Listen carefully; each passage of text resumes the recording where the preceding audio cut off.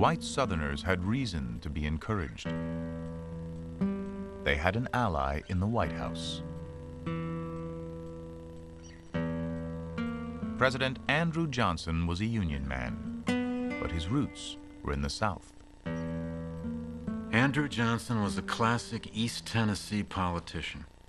As they used to say in Tennessee, old Andy never went back on his raisin, which meant Andrew Johnson was always a person who was from where he was from. This is a country for white men, Johnson reportedly declared. And by God, as long as I am president, it shall be a government for white men.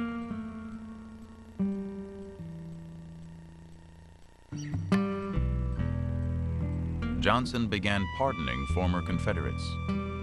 He then helped them set up white-run governments in the South.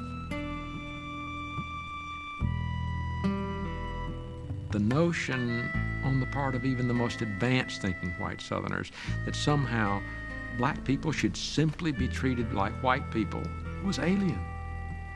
They couldn't make that leap. Grant had not begun life as a friend of the black man, but during the war he had come to believe that blacks were due the same rights as every other American. Grant had never been an abolitionist. He quite openly, at times, rejected notions of social equality, but there is no question that Grant believed that those liberties created by the war for African Americans had to be enforced, the same as any other Americans.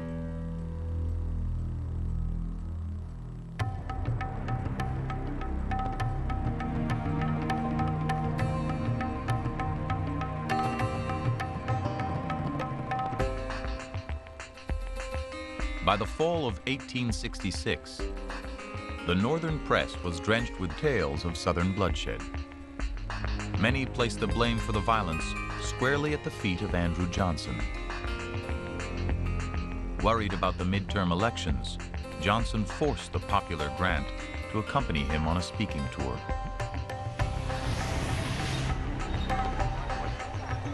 Huge crowds turned up all along the route. They were there to see Grant, not Johnson. In city after city, the general stood by in silence as the combative Johnson spoke and the crowd grew hostile, hurling insults at the president.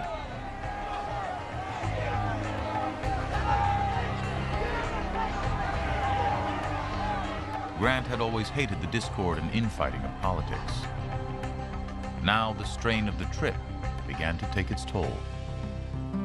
As the caravan made its way from Buffalo to Cleveland, Grant visited a refreshment car, began drinking, in fact had to be coaxed to lie down in a baggage car, and by the time the expedition arrived at Cleveland, Johnson had to explain to the crowd that the general was indisposed, unavailable for public viewing.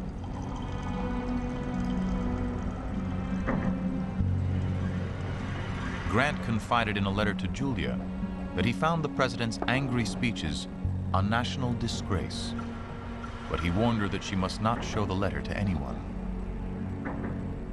Publicly, he still had to look obedient to the president, his superior, the commander-in-chief, but privately he began to dissent more and more from Johnson's policies and to make clear to others that he disagreed with Johnson's preferred path to peace and reconciliation.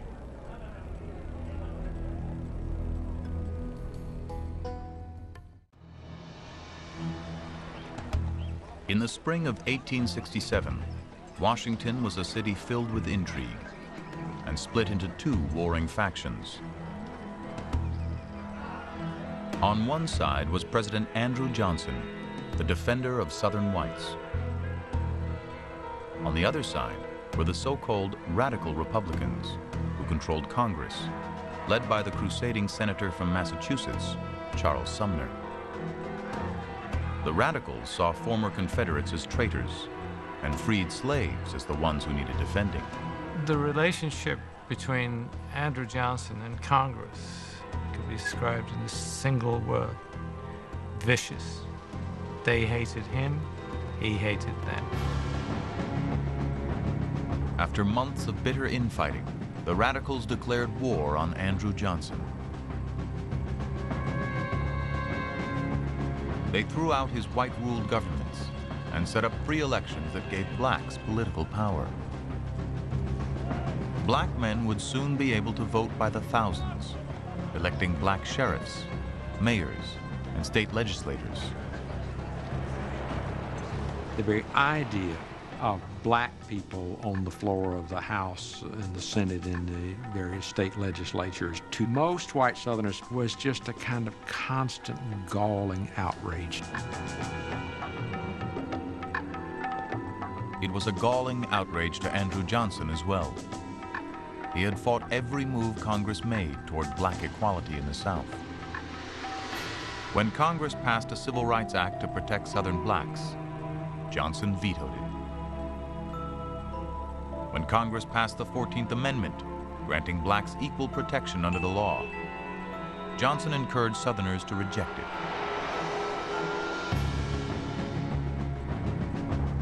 Finally, in February 1868, Andrew Johnson became the first president in American history to be impeached. He would survive his trial by a single vote, but his presidency was effectively dead.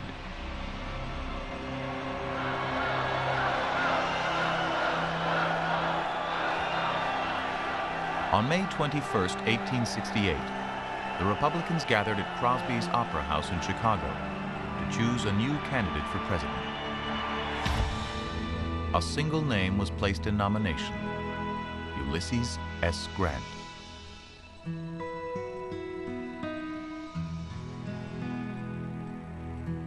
Grant, as the former general, the soldier who wins the war, was the figure who could unify. He was the general at the helm that had saved the Union. And after all, what did the Republican Party represent? What did the Republican Party exist for? But to save the Union, and now also the destruction of slavery and its aftermath, which was a Reconstruction policy, like it or not, that was in place on the ground in the South. There were so many people who were concerned only about themselves. There was so much posturing, there was so much despair. Gradually, people just sort of realized, well, you know, who do you trust? Who hasn't lied to us? Who said, I'm going there, and went there? And that was Grant.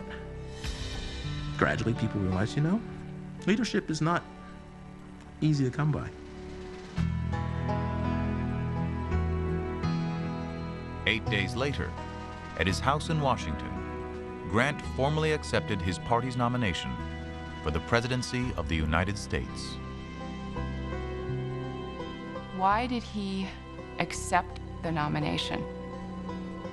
I think he identified himself with the Union victory in the war.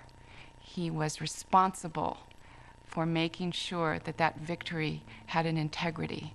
And while he had ambitions and he had vanities like any other man, he was in a special position in this country. And he felt that if it were left to politicians, they would botch it. Look what they've done. Look what they've done since Lincoln's assassination. Grant and Julia went back home to Galena to wait out the campaign.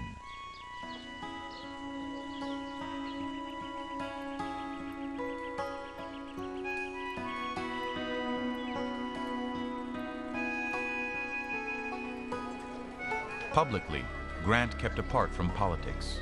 He made no speeches. But every day he walked downtown and carefully read the reports that came in from around the country.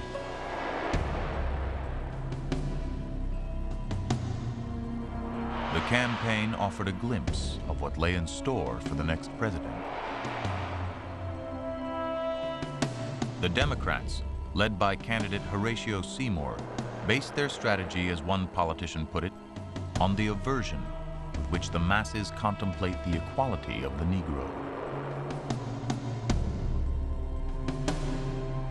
Many whites in the North, as well as the South, sided with the Democrats, promising a renewed battle over Reconstruction.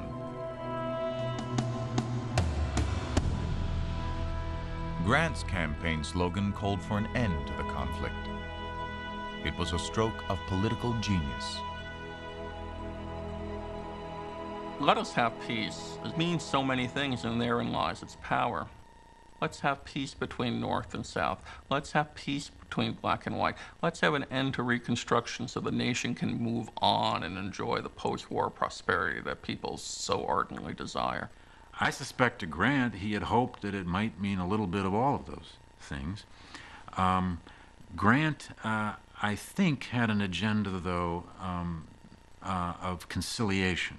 He did want to see his presidency and his use of presidential power, at least, as a means to, an as yet unachieved and unthought through national reconciliation. Grant saw his administration as wrapping up the issues of the war, as basically a placeholder administration, that Reconstruction be brought to a speedy, easy end without the conflicts of the Johnson years, and the country could move on. But Reconstruction would not be the only challenge looming before the new president. He had taken office at a moment of volcanic change.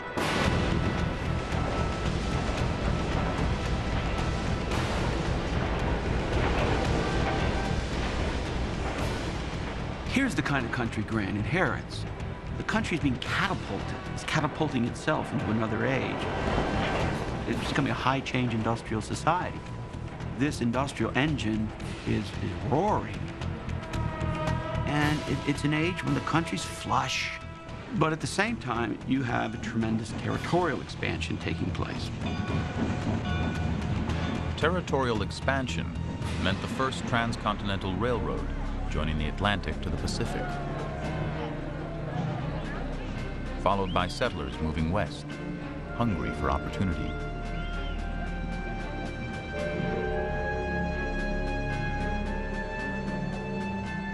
In the path of this juggernaut stood the original occupants of this land, as Grant called them,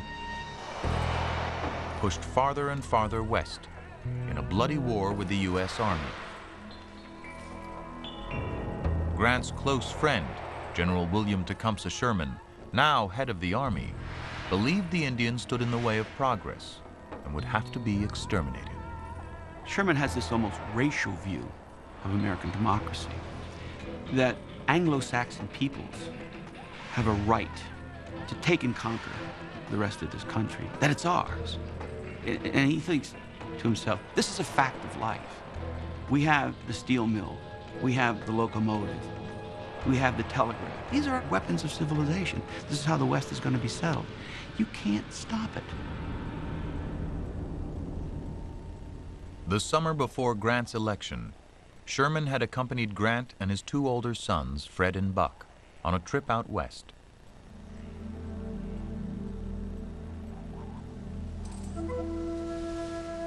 Grant saw what was happening to the Indians and their territory. "This will probably be the last chance I will ever have to visit the plains," he wrote Julia.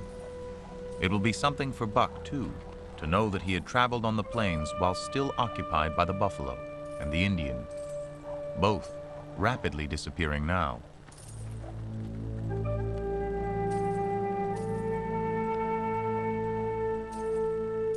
Grant wanted to make peace with the Indians and settle them on reservations as citizens and Christians. "We would instruct you in raising stock," he told Red Cloud, the chief of the Sioux. "Your children would learn to read and write the English language, the same as white people. In this way, you would be prepared before the game is gone to live comfortably and securely."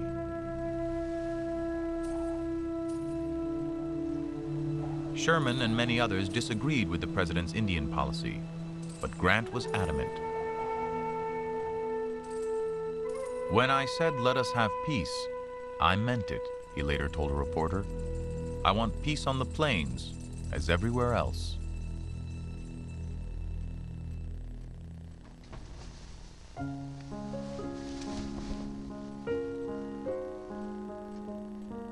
Julia Grant was now happily in command of a sizable White House staff and thriving at the center of social life in Washington. Well, I think the White House for Julia was the way she would have liked to have had her home in St. Louis, organized and run. You know, she was a planter's daughter, but he never had the wealth, the kind of wealth and splendor that most of the, you know, the top grade, in a sense, the more powerful planters in the South had had. And here was a return to that unfulfilled dream, to that kind of life that she had had a little bit of a taste of before the Civil War. At first, Grant resisted Julia's efforts to get him into an evening suit, preferring his familiar rumpled clothes. But he soon got the hang of a white tie and even began to enjoy the parties.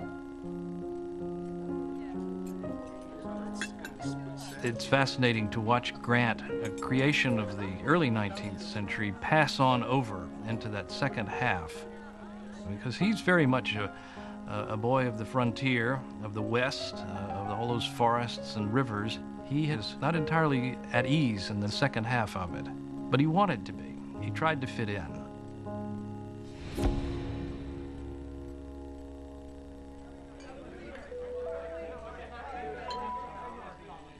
At Julia's lavish dinner parties at the White House, he found he was powerfully drawn to America's new breed of heroes.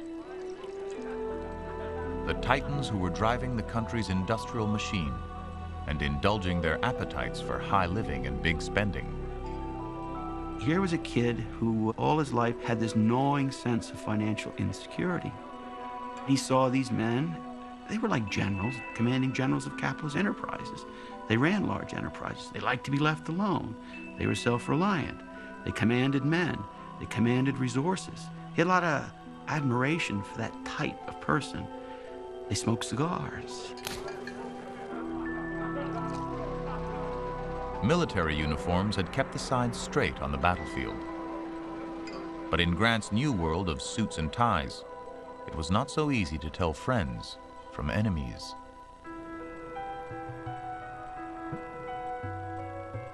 Perhaps the most infamous of the new tycoons was Jay Gould, known in the financial world as the Mephistopheles of Wall Street. His partner, the flamboyant Jim Fisk, had begun his business life smuggling cotton during the war. Grant's new friends, Gould and Fisk, hatched a scheme to manipulate the president to make a fortune speculating on gold. First, they found a way to insinuate themselves into Grant's inner circle. Grant had a sister who had gone for a long time without getting married. And finally, a very elderly Abel R. Corbin had snatched up this fading flower and made her his wife. There was an enormous gratitude on the part of the Grants for this long-delayed marriage, and it gave Corbin an opportunity to bring into the White House circle his unsavory companions, Jay Gould and Jim Fisk. All through the summer of 1869, Fisk and Gould courted Grant at lavish dinners, on posh yachts, and at the opera. At the same time, they bought up as much gold as they could, cornering the market. The trusting Grant was unaware of their scheme. As summer turned into fall, gold prices rose to record highs. From across the country, pressure on Grant mounted to release government gold and push the prices down. In the midst of all this, the Grants are on a little vacation trip out to Washington, Pennsylvania. And one day, Grant and Horace Porter, I believe, were out playing croquet. Along comes a messenger with a letter. Gould wanted to make sure Grant kept gold off the market. He got Corbin to write the president an urgent letter. It was a mistake. It takes a while for Grant to wake up to this, but it's got to be something important if the letter is being sent by a courier who's waiting for an answer and so on. And at last he smells a rat. On Friday, September 24th, Grant ordered the Treasury to sell $4 million in gold, sending the price plummeting. Panic reigned on the New York Stock Exchange. One man was yelling, "Shoot me, shoot me," until he was finally led away. It was called Black Friday. Most Americans refused to believe that Grant was involved in the conspiracy. But in the drawing rooms of the Capitol, there was talk that the president was, as Henry Adams put it, a dunce. I think it was a character flaw, perhaps, that he was taken by wealth and power, being a powerful man himself, a powerful man who had no understanding of how wealth was generated. He did have a tendency to think that people were as straight ahead as he was. And it wasn't that he wouldn't think ill of anybody. He thought ill of a lot of people and would say so in subtle ways. But sneakiness just didn't enter into his consciousness. It wasn't on his radar screen. Just 6 months after the inauguration, the image of Grant, the incomparable hero, competed with Grant, the corruptible dummy.